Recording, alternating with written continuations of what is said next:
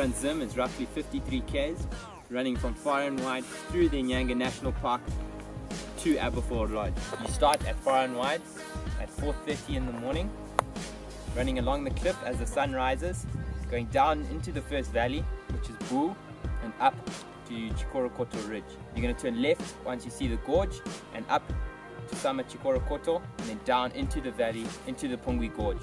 When you reach the river, you turn right and you're going to run along the gorge with the river on your left, and eventually end up at Confluence, where your first food station will be.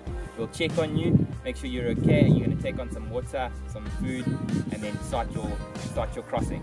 Once you cross the Pungwi River, you're going to head up out of the gorge and all the way to the top along the Nazengu escarpment to the second food station. It's the shortest stage but one of the hardest just because of the climb.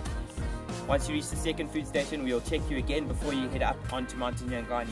Once you leave Golden Pools after we've checked you, you're going to head to the Golden Pools, the actual pools, and up, starting your climb to Mountain Nyangani. Once you reach the top of Mountain Nyangani, turn left towards the summit.